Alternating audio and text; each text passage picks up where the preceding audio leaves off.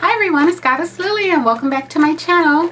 Well, I want to talk to you a little bit about some lace wig tape that I found that I have been loving.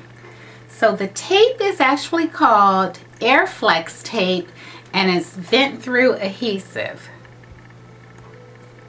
I'm working with new lighting, so bear with me. I don't know. So that's it. So it looks like this. So maybe I have to zoom the camera closer so you can see it, because if I lean up it's too dark or it's not going to focus. But anyway, this is what it looks like. Let's see if it's going to focus. It has the vents in them. So the only thing is it's slightly wider than the strap. So here's my strap and here's the tape. So you can see it's slightly wider. So when you use it, you know, you put it on, it's gonna, a little bit of it's gonna stick to your stocking cap. So when you take it off, you can take your scissors and you can cut that little part off. That's what I did. Or else it kind of starts rolling up and you'll just have a long line of the roll. So I just cut it off. And the tape, I have had a 2-week hold. It's just starting to lift, and that's my problem with all the tapes. And if I get close, you know, you're not going to be able to see it, but we'll see.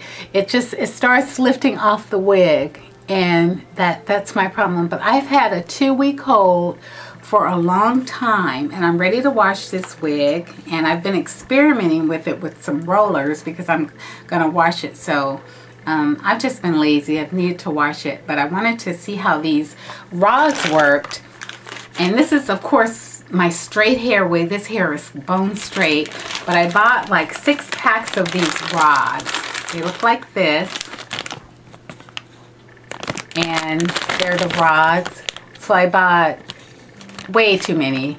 6 packs of these, and I bought 3 packs of this size, which is the next larger size. So I used this side all across the bottom, and I rolled it up, and I used the smaller size.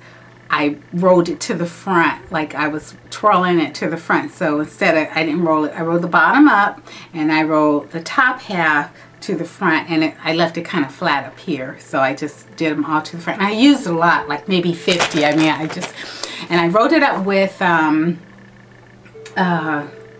Infusion 23 leave-in conditioner. You know, it's a liquid, and I mixed it half and half in my spray bottle, and I just wet and rolled, wet, spray and rolled, and let it sit overnight, and voila. And it was way curly. This is like the 3rd day, so they're loosening up, but it was like way up. The curls were way up to here. They weren't even touching my shoulder. That's how tight they were. And I was shaking and shaking and trying to make the curls fall out, but eventually they're loosening up, and I like it. So the lights are getting kind of hot, and I have new lights, so I'm still playing around with them, trying to, you know, get them how I want them. But I just kind of wanted to make a little short video and tell you about this tape. Great tape. And what I did differently too, I put it on. I had initially just washed and dried the wig, and then I put, you know, the strap around my head, and you know, see where you put the strap around your head. I put the tape on, and then I pressed the wig down, you know, and pressed it in. I took it off.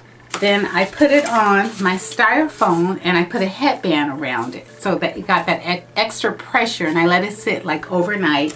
And then the next day I went ahead and, you know, just curled it and how I was wearing it, and it just stuck so great. I just loved the way it stuck. So it's still pretty, you know, it's still sticking up here really, really good. It's just starting to lift on the sides.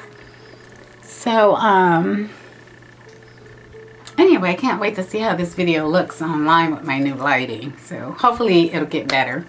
Alright, so not to prolong the video, I just want to share this Airflex tape, and I'm going to take a lot of photos and put it on the blog.